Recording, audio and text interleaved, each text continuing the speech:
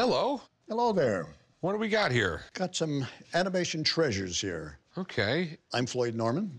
The Floyd Norman. The Floyd Norman, cartoonist since the 1950s, even worked with Walt Disney himself. Okay, that must have been, It was exciting. yeah, I mean, I'm a little overwhelmed. I mean, So was I. this is really incredible stuff. Hey, Corey, this is like one of the main animators for Disney forever. Oh, wow. So do you remember Roger Rabbit when you were a kid? Yeah. This guy drew it. Okay. I have buddies with Jessica Rabbit tattooed on them. So what Disney films did you work on? Well, my first feature film was Sleeping Beauty back in 1958. And we followed that with 101 Dalmatians, Sword and Stone, Mary Poppins, The Jungle Book, a lot of stuff. And then, you know, I jumped into TV for a while, worked at Hanna-Barbera on the Flintstones, Scooby-Doo. And I spent a number of years working at Pixar Animation Studios, Toy Story 2, and finally Monsters Incorporated. Wow. So what are these right here? These are actually stills from the motion picture, The Jungle Book, and signed by me. This was my favorite movie. I remember seeing it and thought, this kid has the world's greatest life. And it was for me, too. Keep in mind, this was Walt Disney's last film. So was Walt active on like every animated film? He was indeed. That was his signature. Nothing got past the old maestro. He ever get mad at you?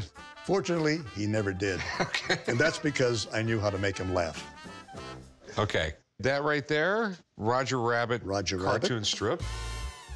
Well, you know, Roger was a big hit as a film, but we were going to do a syndicated comic strip, but it never sold. It was never published. So these strips right here are a treasure because they're one of a kind. Okay. This is something very special. It's not Disney, but it's a film I truly love. The Iron Giant. This is the saddest cartoon I've ever seen in my entire life. It makes grown men cry. And it's signed by writer-director Brad Bird and his team of animators. So that's very special. Okay, and then we have... It is a cartoon cell from The Little Mermaid. This is our last animated Disney feature that was actually inked and painted by hand. That's pretty cool. How much you want for all this? $4,000? You know what? Let me call my Disney guy in. Okay. He's gonna be in love with this, probably love to meet you. Okay. I'll be right back. Mr. Norman, I know Greetings. who you are. Indeed, I am who I am. Nice to see you. Look at that. So he's cleaning out his closets. Wow. Where's the rest of the stuff? You gotta have more than this. Okay. Well, we got Jungle Book.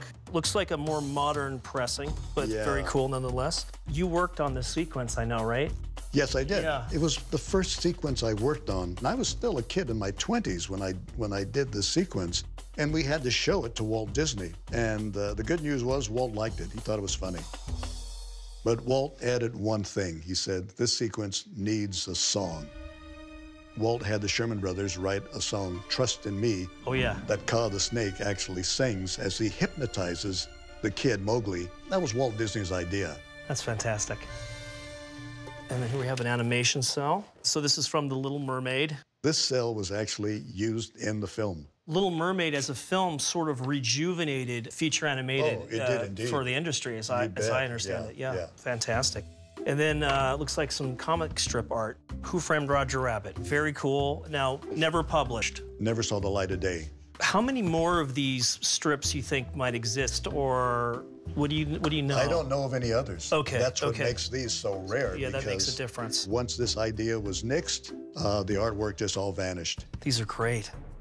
And then looks like a poster. Oh, the Iron Giant. And looks like it's got like signed probably by the animators, perhaps? The animators, yeah, the animation team. Did you guys see the Incredibles films? I did see The Incredibles. Brad Bird created the Incredibles. Same guy. This is great because, as I understand, when the Iron Giant came out, Pixar saw it and poached most of the artists up there, and Right. many of them are still Yeah. employed up there to this day, right? That's correct.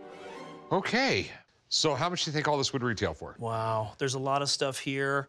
The comic strips in the cell are definitely the high points of this particular lot. And then the poster's great. It's all great. Yeah. I think the whole collection, probably about 4,000. Okay. Yeah. And I'd say keep the man happy and see if you can bring in round two, because that's the real curiosity here for Yeah. me. All right. All right. Well, thanks, man. I appreciate it. Yeah, thanks for having me Appreciate it, over. Thanks, Corey. Hey, Thank you. great to meet you. Okay. All right. Would you take $2,000 for it? I mean, he's saying I could retail it for $4. Yeah. I got to frame it up and resell it. Right. I got a lot of stuff in my studio, so I'd say yeah. Okay, we got a deal. Yeah. Okay, and Deal. Come with me, I'll write you up. Okay. we'll talk later about going to your studio. You bet. Okay, cool. Okay. Right now, this pawn shop is the happiest place on earth.